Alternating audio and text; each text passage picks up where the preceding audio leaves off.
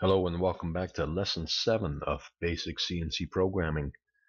In this video we're going to be talking about tool offsets and work offsets. When we start writing a program, we need to determine where to put the origin on a part. And usually it depends on the shape of the part and the way we are holding it in our work fixture. So in this example, we have placed the origin at the upper left-hand corner of the part, and so all of our coordinates are in relation to that x and y 0. So let's talk about how we communicate that to the machine and how the machine knows where this origin is located. So first of all, let's take a look at our toolpath here. We're taking a rough pass and a finish pass, and we're just going to post out that code. And then let's talk about how we write in the tool offsets and the work offsets into the program. Alright, so here we're looking at the code that we just posted out for that toolpath. You can see the rough pass and the finish pass, all the G1s, G2s, and G3s of that toolpath as that tool walks around our part. But now let's take a look at the top of our program. And you can see on this line right here, we have the X and Y start value. And we tell the machine to do that in relation to a work coordinate, in this case, a G54. Now, every CNC mill has at least 6 work offsets, anywhere from G54 to G59. So this work offset is a location that is stored in the machine memory, which is a certain distance away from X home position and Y home position. So when the machine first starts up, we have to home it out. It goes to the X, Y, and Z home position. Now the distance from that position to the location on the part that we call the origin of the part is the distance stored in that work offset. So let's take a look at what that work offset looks like in the control. Alright, so here we're looking at a typical work offset screen. You can see we got the G54 through G59 on this page.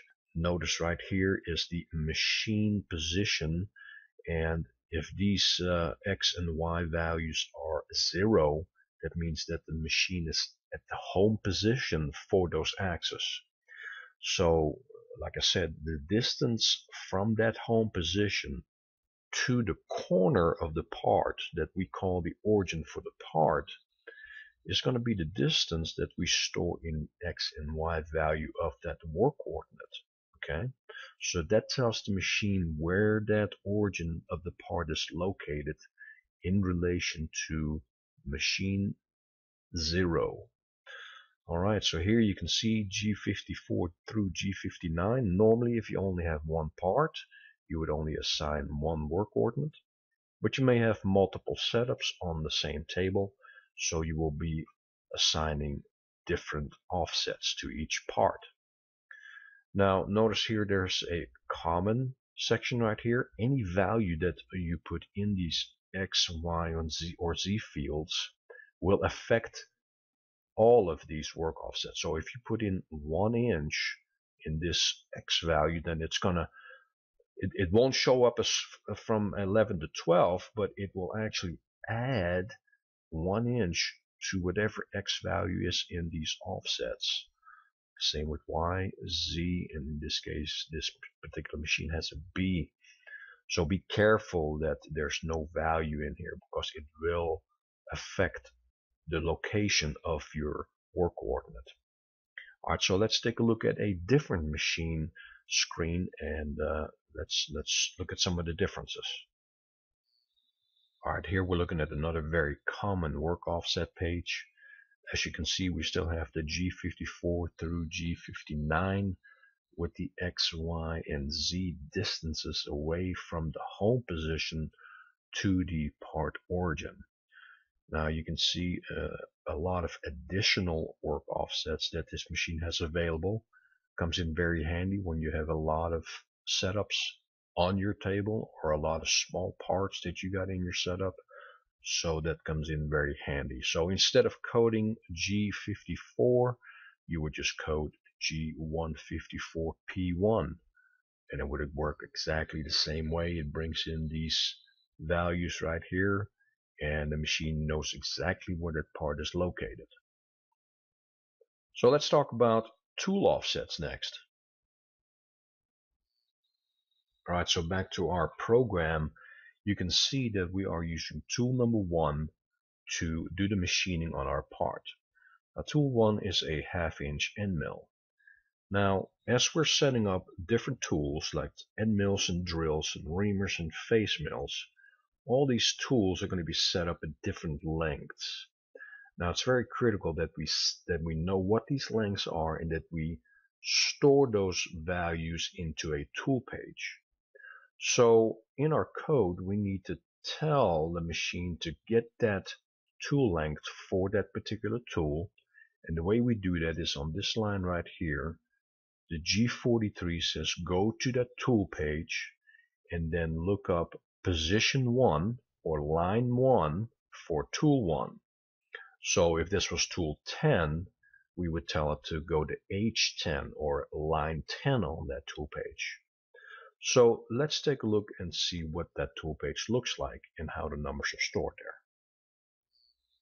All right, so this is a very common tool offset page layout. As you can see right here, we got the tool length offset with the age right here, and it's the geometry column that we're interested in. That's where all the different tool lengths are stored at. And in this example, for tool number 1 through 12. So that is the H value that will be brought in when we call that up from our program. So again, G43 tells it to look at this page, and then the H value will tell it which line to look at and bring in that tool length. So the wear offset page or the wear offset column right here is the minor adjustment that you could make if you needed to mill a little bit deeper or shallower. So, but we're mainly concerned with the geometry page, but it will bring in this wear offset also. So be aware that when you first start your program that all these values in this wear offset column is 0. Then run your first part, take a measurement, and if you need to make minor adjustments, then those adjustments are made right here. So that covers work offsets and tool offsets. Thank you for watching, and we'll see you in the next video.